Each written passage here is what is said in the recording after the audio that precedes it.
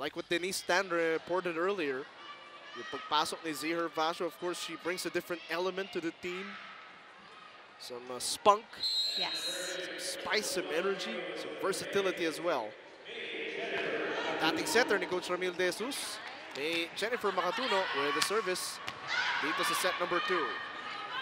Again, maraming salamat for joining us, mga nanonood ng live sa TV5, Action TV, and sa www.sports5.ph. The showstopper, off speed. Makatuno had to adjust. Back row attack. Pero maganda pagkakadig ni Cha Cruz. Laborte running attack is good! Laborte, known siya for placing eh. Kahit na hindi ganun kalakas sa mga hits niya, she knows where to put the ball.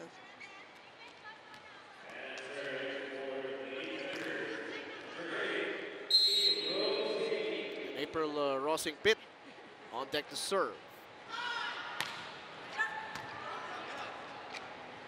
Chamzon off the blocker pero binuhay sa likod. Here's Paneng Mercado, puts it down. Finally, Paneng brings in the score for Shopinas after how many tries of a cross court na hindi nag-work. She went down the line. There goes the boom for Paneng. Yeah. Shopinas.com leads 2-0. Into set number 2. And they serve up an ace. Ito yung mga kilala din ng ano dito eh, ang Shopinas for good serves. So now we're beginning to see. Si April Rosing Pitt.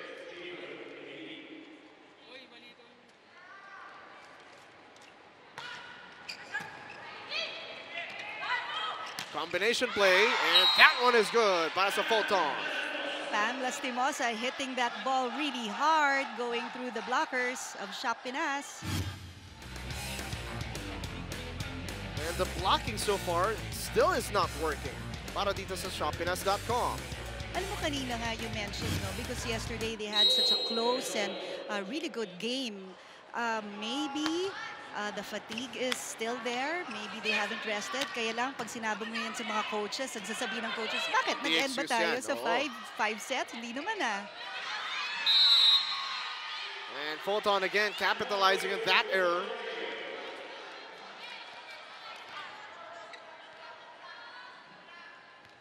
Two serving 3 dito sa set number 2. Nicole Tiamzon, the Wonder Girl, still on deck. Targets Cha Cruz. Play for Mikmik, couldn't convert. Patty Jane Orendain, but good coverage by April Rosing Pitt. Here's Paneng, off speed. Remulla tries to push it over, but out of bounds.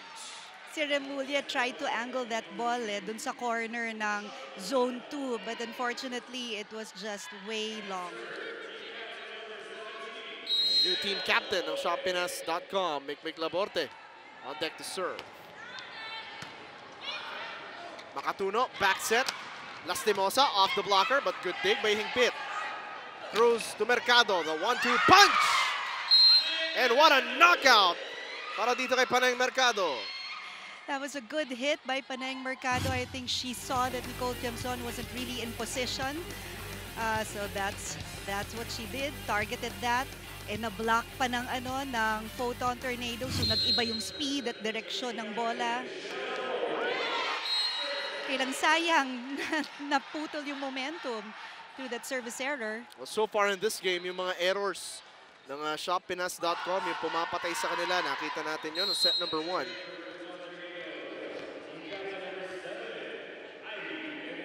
Ivy Remulla on deck to serve. Good reception for the setup, the windup, and the finish. Alex Stan, one of the players of Shopinas na inaabangan ng marami, brings it that score. That's important for Shopinas to get the other guns going. Yes. Laban nila to sa Phillips goal. No one scored in double digits, but the score was evenly spread out. Yes, ibig sabihin nun, maganda ang pagkaset. Talaga namang, giving chance to everyone. Pam Lastimosa, University of Santo Tomas, finds the opening on the floor. Foton within 2 points for serving 6.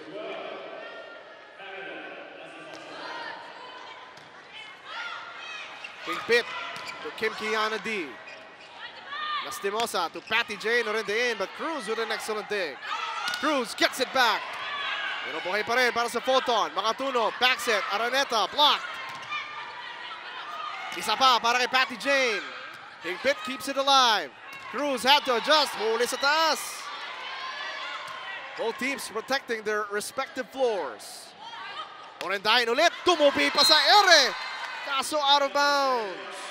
She was targeting a frontline hit si Patty Orendain kasi nga naman nandun yung dalawang tall blockers ng Shopinas. So she angled that hit but it was just too wide.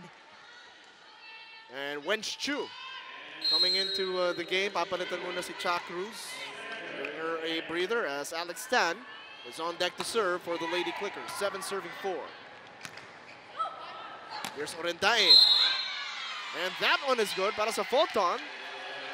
There was a net violation called by the first referee on Shopinas. So again, those little errors. Yes. Allowing Foton to inch closer. Unti-unti, pero palapit ng palapit. Uy, sobra! And that one is good para kay Angeli Araneta. Alam mo kasi nga, di ba, kapag may regalo dito sa PSL, tatanggapin talaga ng kalaban yan because it's an easy way to earn a point. Well, Double A has to come in with high energy.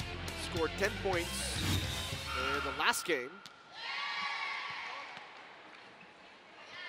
They have to serve again. Dapat hintayin yung whistle ng ating first referee. Foton within a solitary point. 6 serving 7 dito sa set number 2.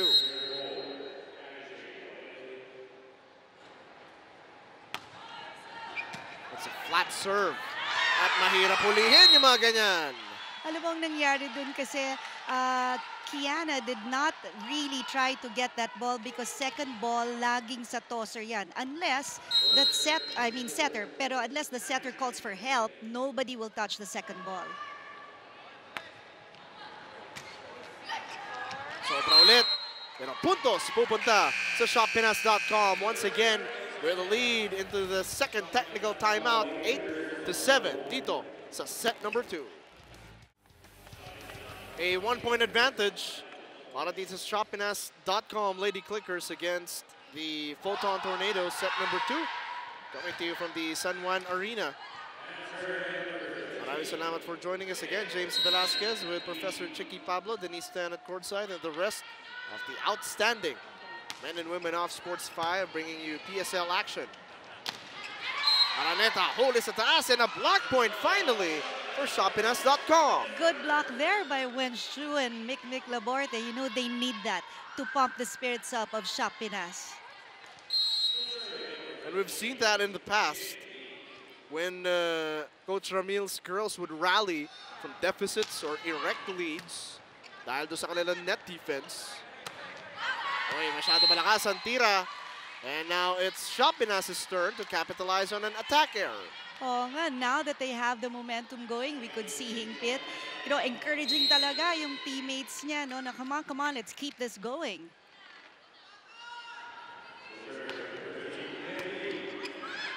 Makatuno. Oh, 1-2 attack. A favorite of a setter, talaga namang minsan lang magawa yan. And when she did that to zone 6, it earned Foton the point they needed. Nicely done by Makatuno. Araneta with the service, 8 serving 10.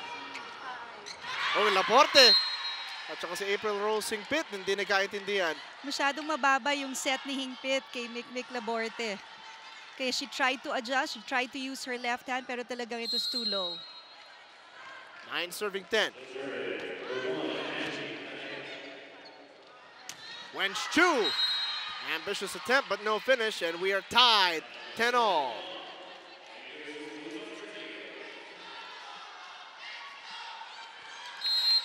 So, ina sa service line, ito si Angeli Araneta for her trip. Wench trying to go for a drop ball, doesn't fall, and the lead now with the Foton Torandoes. You know what's going on with Shopinas? They don't have a first ball. Kaya nahihirapan si Hingpit mag-set up for a play. Let's listen in to Coach Ramil.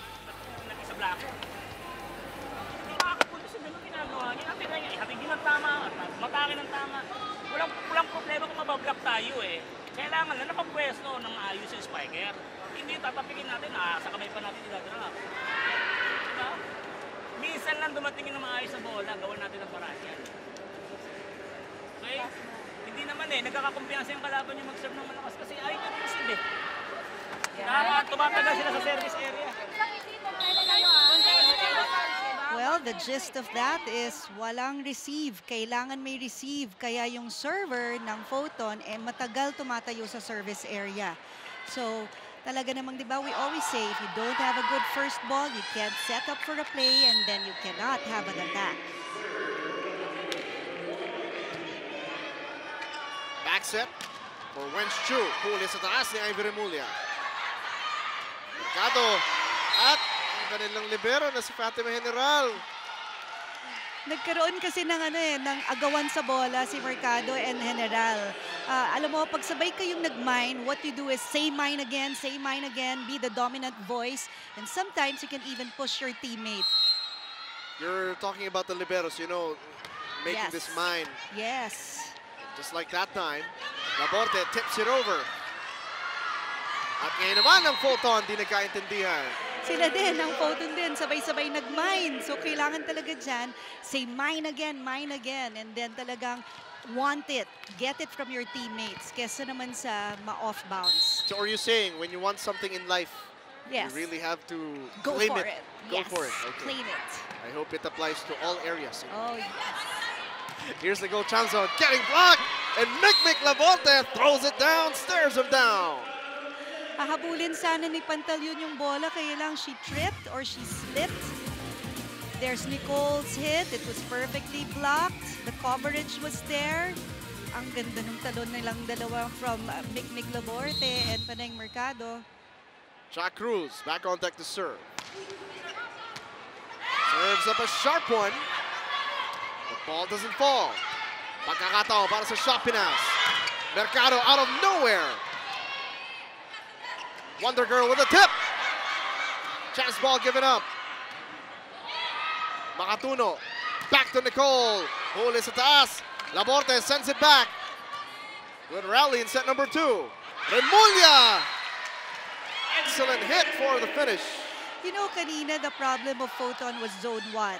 Now, yun na naman, yun din, zone 1 din dito sa Shopinas. Because zone 1, talagang laging nawawalan ng tao yan eh. Foton protecting this precarious 1-point lead, 13 serving 12. Here's Paneng, winds it up, Cruz with a dive.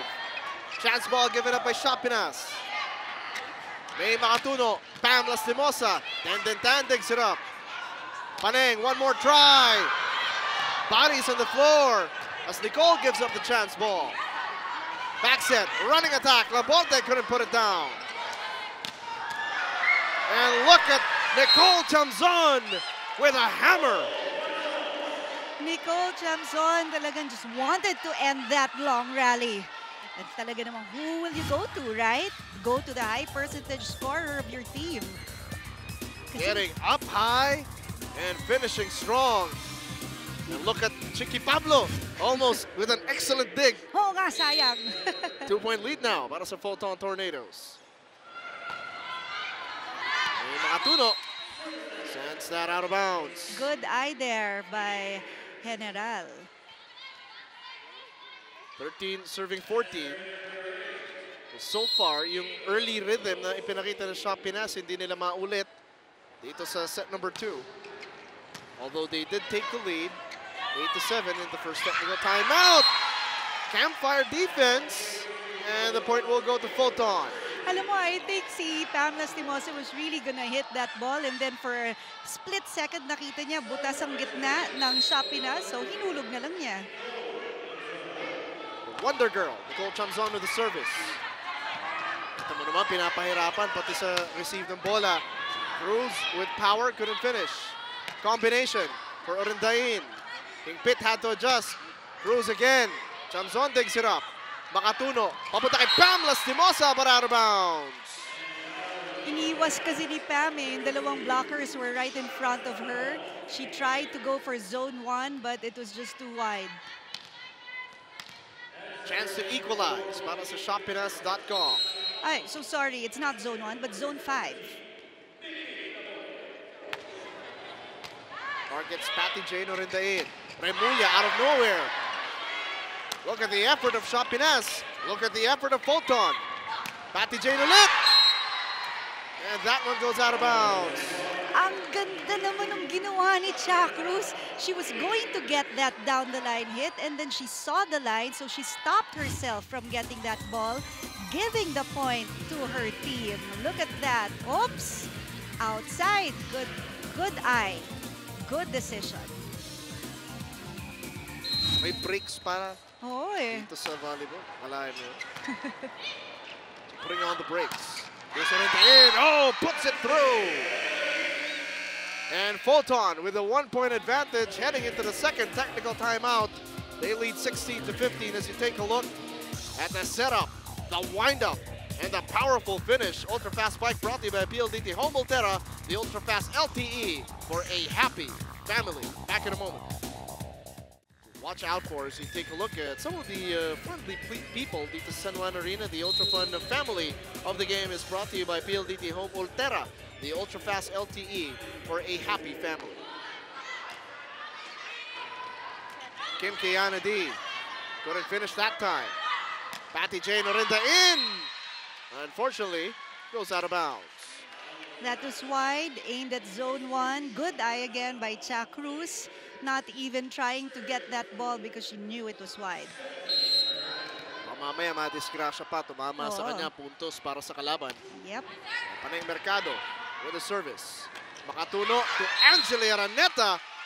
And the setter and the middle hitter connecting on that one. Yeah, you know, si Angeli Araneta, nakita niya blockers ng Shopinas. Inanggulo niya yung bola niya and it hit zone 4's corner.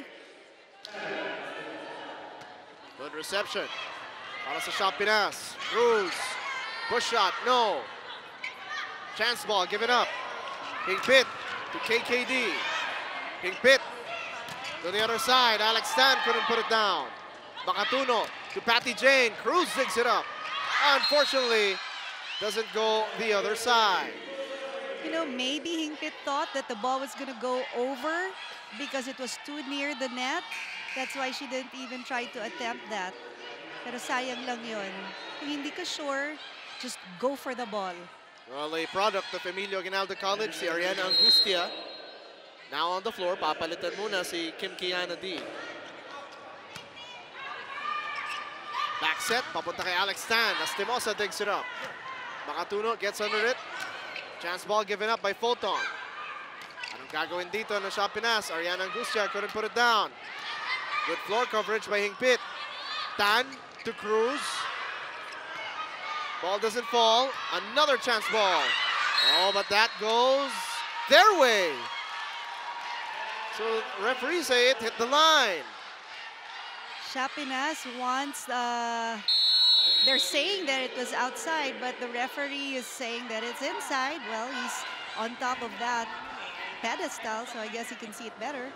Alam nyo guys, ngayon nga na down by 1 set and 3 points itong Shopinas. Cha Cruz was very vocal to her teammates when she said contentment is equals to complacency. Hindi daw dahil 2 beses na silang nananalo, they will sail along this competition. Kailangan constant communication ang nangyayari sa loob ng court. Kailangan double time on their efforts. Kaya nga, sabi din niya na, I think she will agree with you guys na if you really want something in life, you have to work for it, diba? In all aspects daw yon.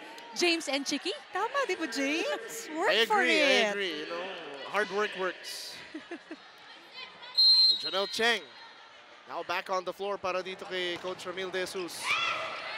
Trying to make an impact early from the service line. Drop ball. And unfortunately, hindi na umabot si Cha Cruz. Puntos.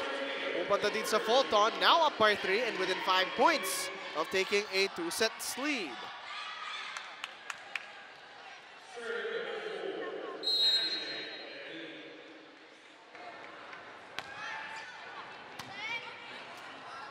Cheng sends it over to Cruz. Drop ball!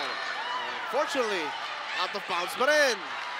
Alam mo, ang ganda sana nung hulog ni Cha Cruz kung pumasok. Kasi naka-angle eh. Look at this. May blockers, so she tried to aim for zone 2's corner. 20 21 serving 17. Mercado had to reach for it. Kaso yung first ball, problema pa rin para sa Shopinas. Oh nga, what a serve by Patty Orindain. And now we have substitution. Paneng will take a seat first and Aguia will take her place in the court.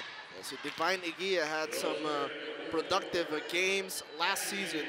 The product of Lyceum Calamba. Foton targeting Cruz. Angustia! Unfortunately, out of bounds again. Alam mo, tama yung iniisip ni Angustia eh. She was going to follow the instructions of Coach Ramil, hit for the corners. Na-out lang nga.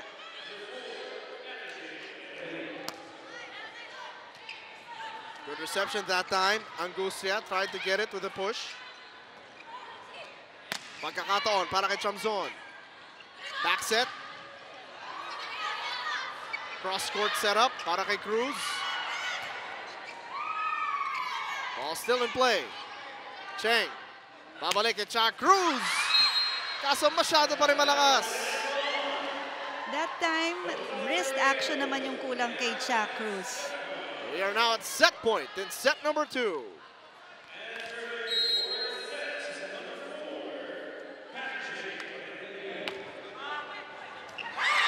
And again, problem receiving the ball. A different set but the same result. 2 sets lead para sa Foton. They take it 25-17. Magtatapos na ba tayo in the next set? Mag-extend ba tayo? Magkakasubukan sa aming pagbabalik.